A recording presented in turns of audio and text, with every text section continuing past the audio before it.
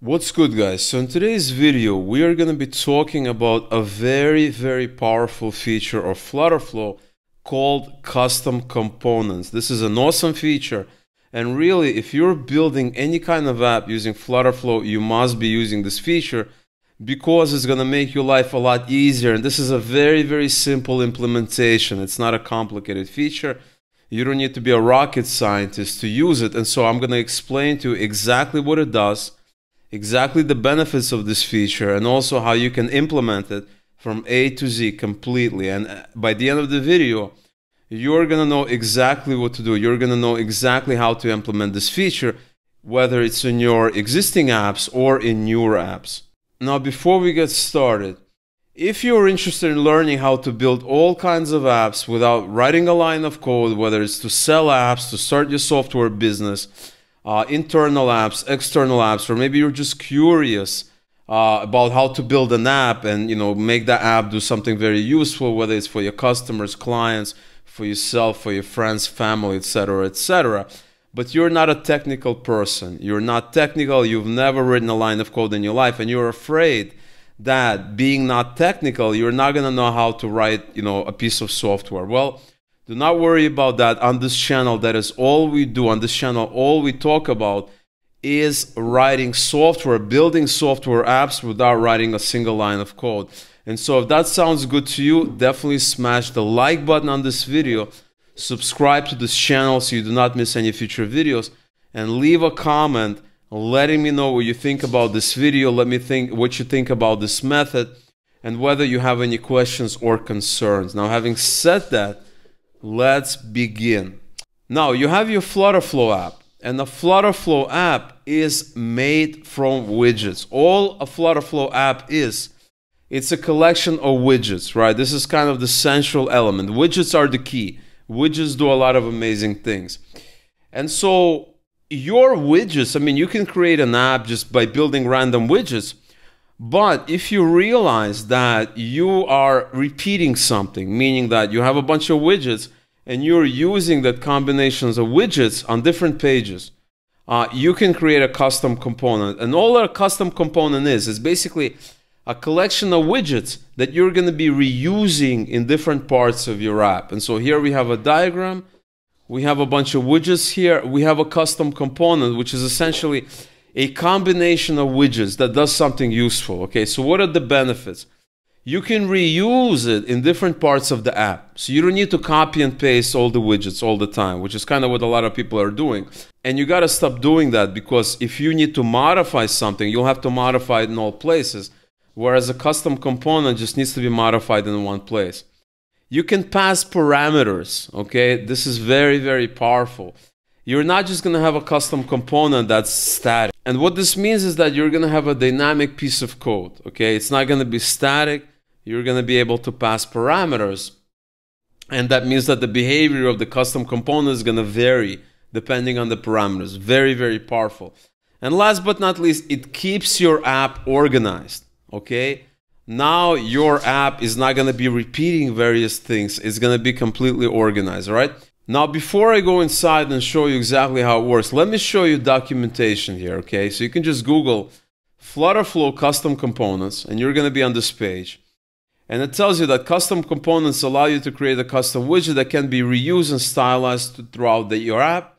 When you make changes to the custom component, it will be reflected throughout the app, etc. Custom components enforce the DRY, don't repeat yourself principle of software development. Very important principle. And so you can kind of read this documentation just to get a better handle of it, but I'm just going to show you exactly how to do it, all right? All right, so here we are inside one of my apps, and this is an app that I built to kind of mimic Airbnb, okay? We have kind of this Airbnb search field. We have a bunch of tabs here, and then we have the listings here, right? This is going to be like a list of these things, okay? These are going to be the listings. And if you scroll down, we also have this kind of tab bar here, okay?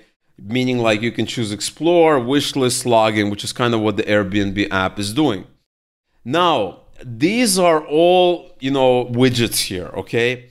What we want to do here is, if we are seeing a widget that's going to be repeated on different parts of the app, meaning like we're going to have another page. So for instance, I can say this is a home page. Let's say I create page 2.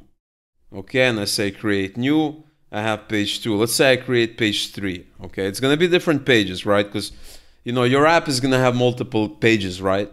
We have 3 pages here, and I have this page that I created, but I don't want to create this widget from start. And I don't want to copy and paste it. Okay, I want it to be dynamic. So for instance, I see that this tab bar, this kind of footer here, I want it to be on all the pages. Okay, and there's lots of ways of doing it, but one way is doing it by custom components. Okay.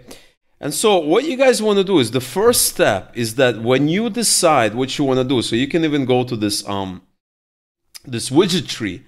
And for instance, if I choose this row, I don't want to choose this icon. I want to choose the entire row. I can choose a row and I can see, okay, we have 3 containers. Each container has a column, row, and icon button, right? Which is kind of how you design the UI in FlutterFlow. I want to pick the highest level element. So in this case, I want to pick the row. Okay, I want to pick the row because that's the highest container.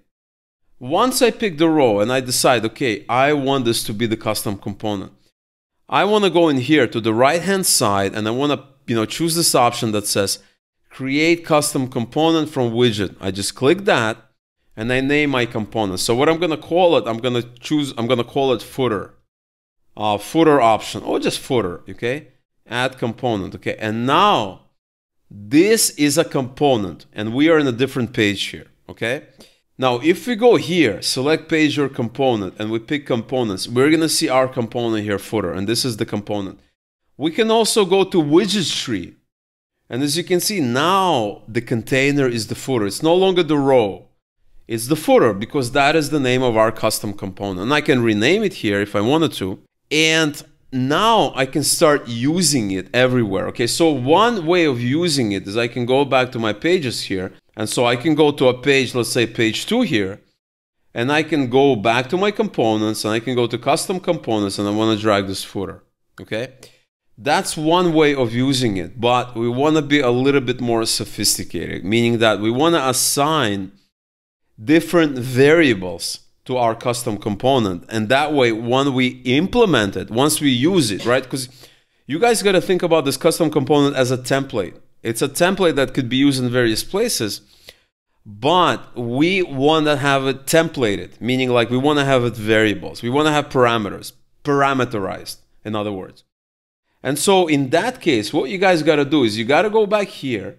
You got to go to your custom, you got to go to this select page or component, pick components, go to component here. And now you're going to create your parameters. So in this component, the obvious parameters are going to be the names of these options here. Okay, so we have explore, wishlist, and login. So what I'm going to do is I'm going to go in here and I'm going to create 3 parameters. Okay, so one parameter, I'm just going to call it param1. I'm going to say type is going to be string.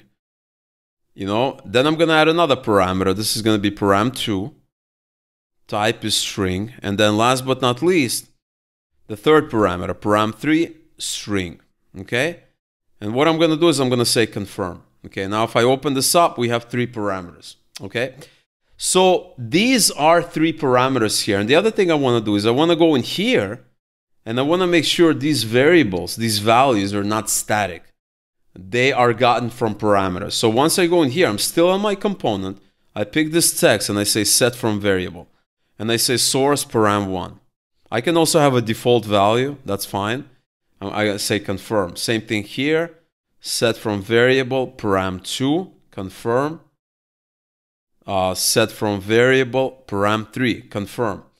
Now all of these are variables. What we just did is we parameterized our component. Now it's going to be dynamic. It's no longer going to be static. And now if you go on the page and you have your component here, right? If you go to this widget tree, you see footer and you see that diamond. That's the custom component.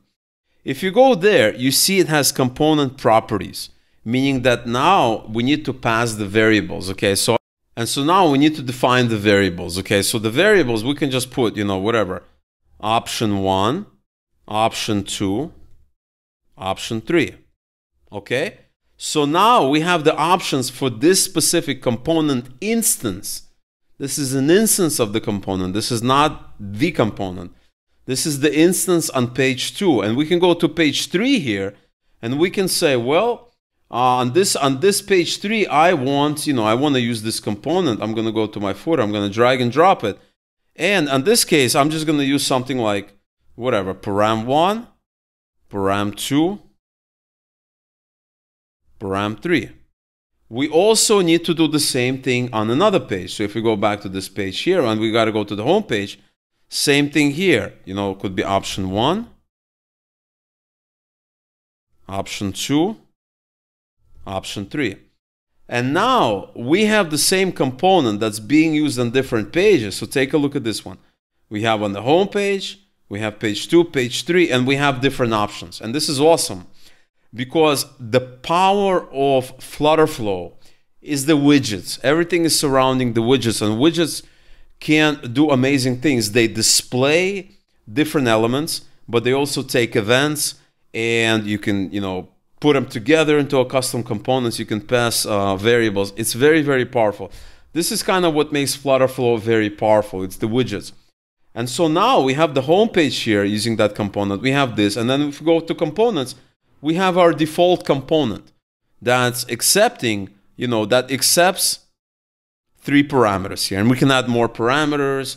We can delete parameters. We can do a lot of amazing things. We can also change how this component works. There's lots and lots of things to do. And so now if we preview the app, we are going to see that it's doing exactly what we wanted to do. Check this out.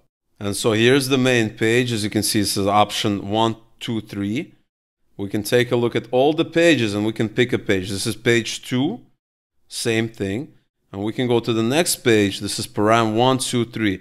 And so as you can see, it's showing the component properly, and it's also passing the right parameters correctly. Now remember, guys, the parameters you're passing, right? So if we go back here and we go, let's say page 3 here, and we pick this thing, we can pass those parameters from a variable. You can pass it from anywhere, right? It's all, it takes advantage of FlutterFlow's like very, very flexible data passing mechanism, because you don't need to hard code it, right? We are hard coding the parameter, but we don't need to do that. We can, set it as a global, get it from a global property. We can get it from local state, custom function, etc., etc. It does not need to be hard coded. It's part of FlutterFlow's very, very powerful data passing techniques. And so you're not limited to having static data. And so that is the way you set up and you configure custom components in FlutterFlow. So I really, really hope you enjoyed this video. Let me know in the comments below what you think. Let me know if you liked it, if you hate it, if you need any advice, suggestions, you're not clear on something. I'm open to all kinds of comments. I'm open to all kinds of ideas. So definitely let me know. Make sure you smash a like on this video. If you enjoyed it, this will help the channel to grow and be seen by more people. This way, more people will be able to get the help, and we will be able to help them build a great app and to solve their issues. And last but not least, definitely subscribe to the channel. That way you do not miss any future content where we are going to help you to build any kind of app without writing a single line of code. Thank you so much for watching, and I'll talk to you real soon.